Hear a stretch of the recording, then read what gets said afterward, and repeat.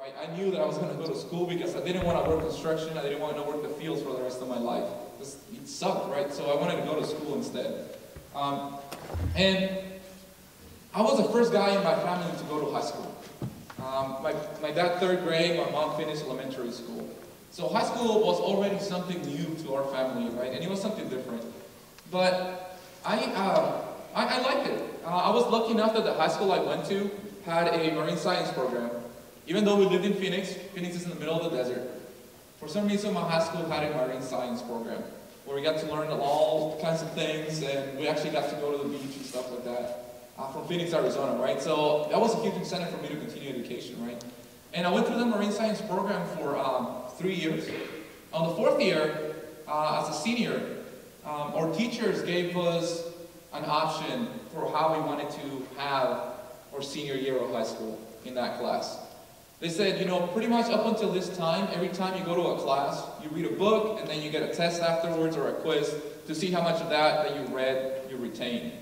Well, this year we're going to do some applied sciences with you, right? Everything that we had learned in marine science, they wanted us to apply to a project. That project turned out to be a robotics competition, a mate ROV competition. And I saw you guys from this school have a bunch of trophies out there. So that same competition is the one we try to do. But again, we're from the desert. We had no idea what this competition entailed, right? And I came from a little town in Mexico. When I first came here, I didn't speak English. And I don't know, I never really thought that I had a lot of power in me. I didn't know I could do a lot of knowledge work, right? But this was really the first opportunity where I got the chance to apply the things I had learned to school. And, you know, they gave us the option to either do the classwork or take on this robotics challenge. So we're like, all right, I don't want to read any more books. We're going to end up doing this challenge, right? We're going to end up building this robot. We're going to participate in that robotics competition, right? And little did I know that participating in that robotics competition was a lot more work than the classwork, right? Because I ended up having to work through lunch. I came in after school. I would come in the weekends. Whenever I wasn't working with my dad, I was, you know, all the other free time I was spent with the robot. And we got to learn a lot. I got to learn a lot. The part that made it a little bit harder was the fact that in West Phoenix, where I live, is a really poor area. And our budget to build this robot was $800. Like, we wanted to put all kinds of cool things on it, syntactic foam, we wanted to buy all kinds of cool electronics, you know, laser gauges and things like that to measure the things that we had to do during the competition, but we couldn't do a lot of that stuff. So with $800, we built this robot out of PVC pipe, right? And that's the reason we actually named this robot Stinky, is because of the PVC pipe. I don't know if you guys ever have to glue PVC pipe together, but that glue that you use to glue the PVC pipe together, it really stinks. My high school didn't have a dedicated area for us to work, so we were working pretty much in a janitor's closet. And that thing is tiny, and we actually have to glue the whole thing in one sitting. So we're sitting there gluing this robot, right? The whole area there stinks really bad. One of the school administrators walked by and said, "Man, it really stinks in here," right? We're in high school. We thought it was funny to name the robot Stinky, right? So that robot that you see there, that's the name, Stinky, right? So we ended up going to this competition. We're building this robot, and the teachers tell us, you know, there's 2 different divisions in this competition. One of the divisions, the Ranger division, is mostly geared to high schools. And then there's another division, at the time it was called Explorer. And that division is mostly geared towards colleges. And, you know, we're from Phoenix, from the desert. We have no idea what building an underwater robot's like, right? So we were gearing towards doing the Ranger competition. But the fact was that we thought we were going to lose, right? And we didn't want to lose against other high schools. And in our mind, wait, if we enter the Explorer division and we beat one college, if we beat one college, we can say we beat a college, right? And if they all beat us, we can say, well, if it's colleges, they're supposed to beat us, right? So we ended up going in the Explorer division. And then the teacher's like, you guys know that MIT is competing in the Explorer division. I didn't know what MIT was, right? My dad had 3rd grade education. I was the first guy to go to high school. College was something that was really far off for me. I didn't really know who MIT was, so it really didn't face us. We're like, oh, cool. I don't know who that guy is, so whatever, right? So we ended up going in that Explorer division, right? So we came out here. We came to Santa Barbara, and we ended up competing there. Somehow, that $800 budget helped us build this robot that ended up actually winning the competition. We won the Explorer division that year. And so, okay, cool. So we won this competition, right, at high school. I won this competition. So now what, right? Well, that was the next thing, right? I never thought that I had it in me to go to college, right? I think I had set really low expectations of what I could do, right? And I never thought that I could do it. But winning a competition and then going online and finding out who MIT was made me believe a little more in myself, right? Made me feel that, hey, I have a little more to give, right? And then college, all of a sudden, seemed like something I had to do, something that was really attainable. And that's when I really started pursuing college. After we won the competition, articles, TV things started coming out. It took a while, it took about a year. But eventually, Arizona State University heard our story, and I ended up getting a full ride scholarship to go to Arizona State University. And then it made it really easy, like what do I pick, right? What do I major in once I get to go to college? And it seemed that the decision was pretty obvious, right? I picked something in STEM, right? I really like building the robot. I really like applying that knowledge, right? And engineering seems to be where you apply everything you learn like that. So I chose mechanical engineering. I focused on STEM, right? Then I started looking like, well, how much does a mechanical engineer make, right? Back in those days, 2004, 2005, when I was looking in there, they were making between 50 and 70 grand when I graduated college, right? I was like, that's pretty good. My dad at the time used to make like 300 bucks a week, right? So that's like $15,000 a year. And he was supporting a whole family with that much money. Then he got to thinking, wait, if I graduate with a mechanical engineering degree, I'm going to start making over 50 grand a year. That seemed pretty good, right? So that's why I went with it. So one thing, you know, I can't really tell the kids enough. I can't really emphasize this enough. When you go to college, if you're really unsure what you want to take, right, just pick one of the applied sciences, right? Pick something in STEM. Because at the end of the day, you might not end up doing exactly what you majored in when you actually go to a job. But having a degree in STEM shows your employer that you can learn stuff and you can apply what you learn. And eventually, they're going to teach you what it is that you have to do. So if you're ever unsure what you want to major in, just pick something in STEM. It's not going to be the easiest college degree, but I can guarantee you're going to have a job, right, if you really go for it. So I went to community college for a year in order to get enough credits, and then I went to Arizona State University. While I was there, I founded a club called the Robo Devils. We also build underwater robots. And we got to compete against MIT again, right? And even from Arizona State University, we were able to compete competitively with them and even beat them at some points, right? So the talent was there. We just needed to believe in ourselves quite a bit. So I went to Arizona State University, 2005, 2006, and then in 2007, because I remember, I told you guys earlier, I came to the States through a hole in the fence, right? So I didn't have no papers. Arizona passed a law saying that if you didn't have any documents, you did not qualify for in-state tuition, and you didn't qualify for any state scholarships or grants. So pretty much a full ride that I had to go to Arizona State University was taken away. And not only did they take away my scholarship, then I had to pay out-of-state tuition. Right? So the last 2 years of college were extremely hard, but all the work that my dad made me do during middle school and high school kind of helped out a little bit, because the days I wasn't going to school, and whenever I was in school, I was working construction. And I was applying for every single grant that I could, every single scholarship that I could. One way or another, in 2009, I graduated from Arizona State University. And I got my degree in mechanical engineering. And it was a pretty bittersweet moment. Because I had this degree now, right? I had a degree in mechanical engineering. Now I want to go and make those $60,000 a year. But I still didn't have papers. I didn't have a way to go and work for Boeing, or GM, or Ford, or any of Intel. I couldn't work for any of those big companies, because they wouldn't hire me. So it was a hard decision. At the time, I had been married for 2 years. My wife and I had a daughter. And there was a way that if I went back to my home country, to Mexico, I could apply to come back to the States with a green card. So we decided, you know, there's a way I can potentially get a green card, let's go for it. So I went back to Mexico. I went through the whole process that's set by law on how you get a green card if you came here undocumented. And when I went to the consulate, they told me, wait, you were in the United States too long after you turned 18, we're gonna deny your petition. And furthermore, you're gonna ban you from coming to the United States for 10 years, right? So I was really disappointed at the time, I didn't know what to do. And they're like, but wait, there's a way you can apply for a waiver, and maybe if you can prove that your family will face extreme hardship without you being here, then maybe you can come back to the States. So we went and applied for that waiver. That also got denied. So then, I didn't know what else to do.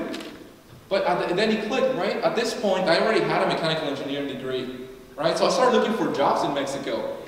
And the first place I went to apply for, they offered me a job, right? It was a plant that makes electrical components for cars. All the electrical harnesses that, when you push a button on your car door that moves the mirrors, or that moves the windows up and down. They used to make all those electrical components out there. And I started working with them. They're like, I know you have a degree, but they only gave me a job in the assembly line, so I just put in little cables in a little place, right? And I worked like that for about a month. A month in, they're like, wait, you speak English, you have a degree from an American university in mechanical engineering, and we have an opening running a production line, so you can be in charge of like 12 or 14 people depending on the day. And they're like, would you like to have that job? I'm like, yeah, I'll take that job, right?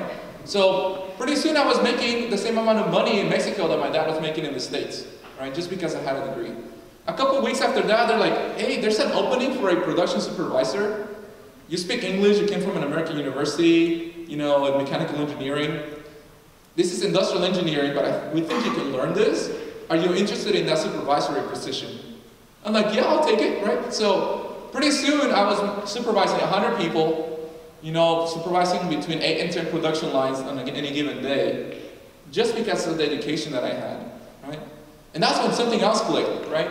Even though the laws had separated me from my family, pretty much taken everything away, they couldn't take my education away. And that education that I got here worked out there just as well. Pretty soon I was making enough money in Mexico that I was able to send money back to my family in the States, which is really not how things work, but that's how it worked for me, right? Just because I went to school and I stuck with it, right? I think about it, sometimes, had I been given in that situation and not gone to school, what would have happened, right? My life would have been a lot worse. That degree worked everywhere, it worked out there, and I was making enough money to live comfortably. About a year after they denied my claim, Senator Dick Durbin from Illinois started talking about passing the DREAM Act. He was looking for stories to tell in front of Congress to try and support his idea of the DREAM Act. Somehow he heard about my story, told my story in front of Congress. A couple of weeks later, I got a notice in the mail saying my green card had been approved, that I needed to go and pick it up in Juarez. Right? So I got to come back to the States. And one of those things, right, in high school, I also was part of ROTC. I like the military, I like to do all the cool stuff, the running, rappelling, going out there and camping and all that cool stuff. So I came back from Mexico in August of 2010, and then February 1st, 2011, I joined the Army. So I was in the Army for 3.5 years. I got to jump out of aircraft, and I got to go to Afghanistan, and I got to do all kinds of cool stuff. Afterwards, I came back to the States, and then I started looking for jobs. Coming out of the military, so now I'm a veteran, and I have a degree in mechanical engineering. I applied GM, I applied at BNSF, I applied at CR Bard, a bunch of different places. Every single one of those places gave me a job offer. Just because I already was a veteran, I had a degree in mechanical engineering, and none of those job offers was doing anything in mechanical engineering. I learned the other lesson that I kept telling you earlier, right? Choose something in STEM. The employers will teach you what it is that you have to do when you get there. But they want to be able to understand that you can learn whatever it is that you have to do. I ended up working for the BNSF Railways. The BNSF Railway is a train company. So pretty much I don't know if you see a lot of trains out here, but there's some orange trains that you might see somewhere when you travel. That's the company I work for. It's a pretty cool company to work for. Pretty much anything that you wear or buy at any of the big box stores, you get it from the train at some point. So it's a pretty good place.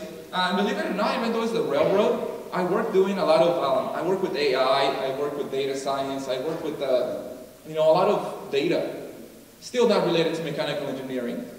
but it's still something that the company believes I can learn, and they're teaching me, right? And I learned that, and I get paid to learn some days, which is pretty awesome, right? So if you're not sure what you're gonna do after high school, if you're not sure what you're gonna major in something in STEM. There's gonna be a job for you out there if you go for it. So there's some things though that I always try to point out, right? There's always something that how did I get to where I am, right? And it's not like I have this huge recipe. I don't have a lot of things that got me to where I am, right? Just I always go by those 3 little things that I have up there, right? Continue to prepare yourself. Imagine what my life would have been like in Mexico if I didn't have an education, right? After I went back for the green card. It would have been a lot harder, right? When the time came to go out there and go through that, I was prepared. I had the right education, right? And I think that's a lesson that you should all take to heart. The other one is surround yourself with good people. Your friends really make an impact on who you are. The people you surround yourself with definitely affect the decisions that you make. And furthermore, the decisions like joining the military, the decision of going back to Mexico, are not easy decisions, but having the right people to support you makes making those difficult decisions a lot easier. So be selective about who you let be your friend, who you let influence you. And then lastly, don't forget where you came from. Right? I don't forget where I came from. I know I came from Mexico. I came to the United States through a hole in the fence, and I lived in a poor area of Phoenix. To this day, whenever I get the chance, I go to a high school, I go through a community college, I go to elementary school to try and talk to kids that are like me, that have the potential, but they don't know it yet. Because every single person here has the potential to do whatever they want to do if you stick with it. And I think the hardest part of it, the hardest challenge that you have it's not the legal or the financial thing, it's the part of believing in yourself and sticking with it, not quitting when things get hard. I think that's the difference, right? Just stick with that. And hopefully you won't forget where you came from and you use that as a drive to get you going. And then I have a couple pictures here of things that I have done. I got the chance to go to the White House in several locations. One of those times, it was for the White House Science Fair. And I was just walking around the White House, looking at all the great paintings, all the great pictures. And then I get a text message from some random number saying, meet under JFK's picture at whatever time. I'm like, I don't know who that number is, but sounds cool, I'll do it, right? So I'm sitting there underneath JFK's picture, right? Just minding my own business, and then the CEO from Microsoft shows up, and then some football player comes alongside me too. And then there's a bunch of rich people around. I don't know like many of them. And then some person comes in, he's like, follow me. So we follow that person down to like another floor of the White House. And then we're just sitting there mingling, and then the doors open, and then the president walks in. Shakes every one of our hands, knows our story, knows you by name. And he was like, it was a pretty good experience. It was crazy, right? And then I got invited to go to the State of the Union address too. And I got to meet the president again. And I got to ride in, like those limousines, those bulletproof limos through the Capitol Mall with the lights on when they're blocking traffic. It was pretty cool. But I think some of that, so I'm pretty happy about that, right? Another thing that I'm really happy about is like my kids, right? My kids keep me motivated to this day. So they're down here. I have a 10-year-old and a 6-year-old, and they take a lot of daily free time that I have. And my family's always been there, right? It makes it easier to make some of these decisions. It makes it easier to keep going. And also proud of my military service, right? That's our guys up there on the right that kept me safe while I was in the country in Afghanistan.